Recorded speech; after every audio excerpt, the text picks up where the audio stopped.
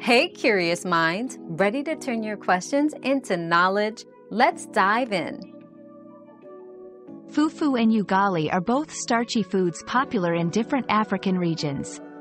Fufu is common in West Africa and is usually made from cassava, yams, or plantains, giving it a softer, dough-like texture. Ugali, prevalent in East and Central Africa, primarily uses maize, corn, flour and has a firmer consistency, similar to stiff porridge. Our quest for knowledge never ends. Thanks for being part of today's discovery. Subscribe, like, and share to join us on the next one.